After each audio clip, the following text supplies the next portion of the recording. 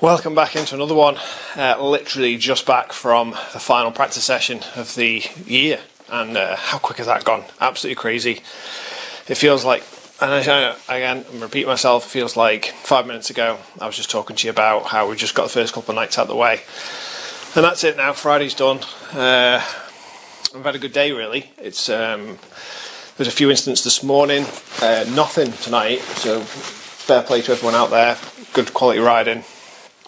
It's just gone it just goes by like that, and I know it happens. It happens every year. You start practice, and then a couple of days go by. Next thing, boom, Friday, and it's gone. I'm probably rabbiting on a bit because I've just come in from doing a quick lap, and obviously time's against us for everything this week, isn't it? Time's against the organisers, the riders, the marshals. Time's against everybody.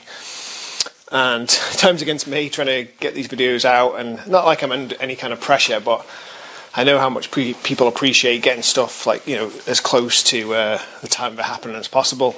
So I thought, you know what, I'm just going to literally flick the camera on. I've just literally got home 5 minutes ago. It's about 10 past 9 at night.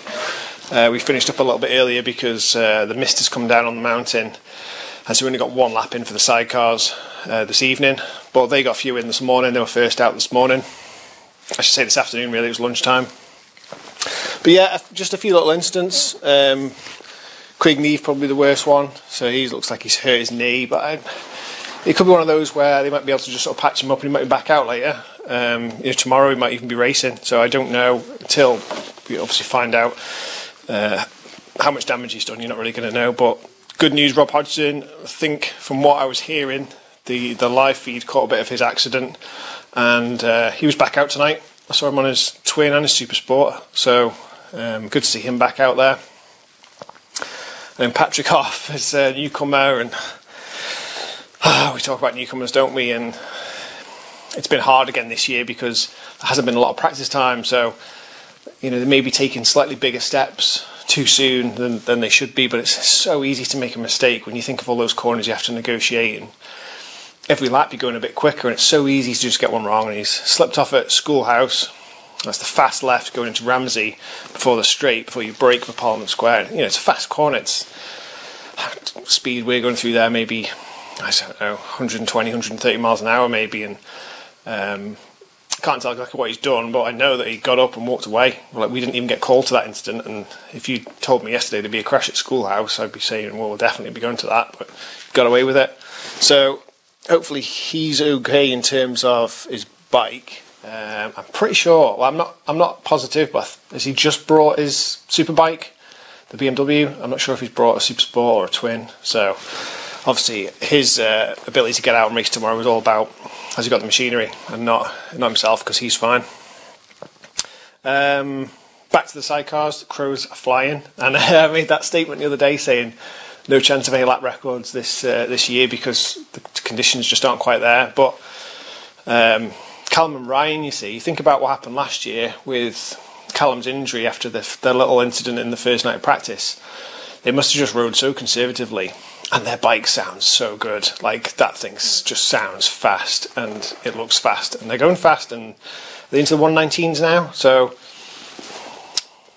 yeah, they obviously had a cruise round tonight, just a 115, bedding stuff in for tomorrow. So I'm really rooting for them tomorrow. I really want the Crows to pick up their first win. Such a good pair of lads. They're such nice lads. They've always got loads of time for us. Sometimes we'll go down and have a post practice drink with those boys in their tent after a session, and they're not too big to say no. They're just good lads, and obviously they're local, and we're all local, and we're rooting for them. And on the bigger bikes, looks like Michael and Hickey and Dean are all just trading blow for blow again. But Davey Dodd's joined the party this year, hasn't he? On all bikes. So I saw some real quick sectors off Michael. He was up on every sector going to Ramsey on his big bikes, on everyone's times, and then he somehow lost the time over the mountain. So Michael might be sandbagging a little bit. He might have a little bit more left in it. And then Hickey's going to put a real quick one in tonight, hasn't he? So that might be a true reflection of pace, but we're not going to know until the race starts and we actually see what everyone's got. You just don't know really. But I'd say the speeds are definitely faster than I thought they'd be this year.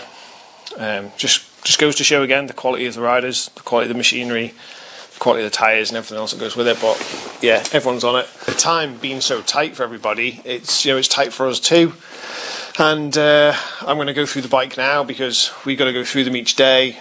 Mechanically, we've got to check them. Again, I've explained as scrutineers, as technical officials, we're responsible for making sure that these bikes are in as good a state to go on track as the race bikes are. So I'm going to get out my leathers and do that now and get it ready. So tomorrow morning I don't have to rush around doing it. I'd rather just get it done now, get a good night's sleep, get up, good breakfast, and we'll do it all again tomorrow. A bit of an update on how New Travel Marshall's going. Richard, he's getting into it. It's a really difficult one for him because nobody wishes for an incident, do they? Nobody wants a crash. But at the same time, you need to sort of have your first one to, get out your system and find out how it all works. But I suppose it's been nice in a way because there's loads of other stuff that goes on with being a TM, in terms of the way the radio communications work and just the procedures you have of moving to sectors and where you should be and, like I say, how you communicate. And there's still loads to take in before you even start dealing with incidents. So it's kind of been nice in a way that he's been able to do that. And you can see as we've gone through the week, he's getting more and more confident with everything. And we're getting a few more laps in now because you've got to get used to the bike. And like I said in the last video, practice week's just as much for us to practice to get up to speed as it is for the riders. And yeah, so he's getting there and he seems to be enjoying it.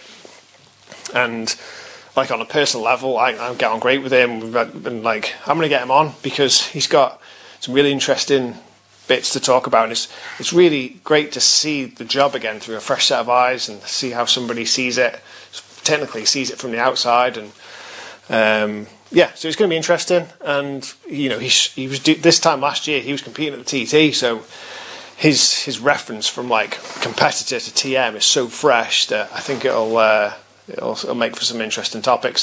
So I spoke to Rich about it. He's up for it. We'll get him on, and we'll get that for a video after race week's finished, and we've got everything done. So we'll do a bit of a summary then. But yeah, it's another really busy day tomorrow. Really, really long, and I'm definitely not complaining. I love all of this, and it's to a point where the more of it, the better. Obviously, there is a point of that. When you've been out there for 8, 9, 10, 11 hours, it does get tiring, and you're doing it day after day. But another big day tomorrow. Sunday's not quite as big in terms of how long it is, so hopefully that won't be too bad. But yeah, just looking forward to the racing now. Looking forward to seeing actually what people have got and seeing where it goes. But Davey Todd, I don't know why, he just looks really confident, especially coming off the Northwest. He looked really good, and he was trading race wins and positions with Glenn Irwin, and they basically are in a league of their own, weren't they, for quite a lot of it. And it just looks like he's carrying that here. It just looks really good. But yeah, it was just a quick update just to talk about a few of the incidents, what we've been up to, and a little summary of how everyone's getting on. Not that you need me to tell you, you can watch it all over the internet and all over the TV live if you want. A slightly different thing for us tomorrow in that one of us will do a film collection lap, and you'll see us stopping around the course between races, picking up the camera tapes. It's just the quickest way of getting the stuff back here, ready for the guys to do their production, ready to get it out on telly. But apart from that, it's pretty much the same again. So we'll get you an update in a few days. Thanks again.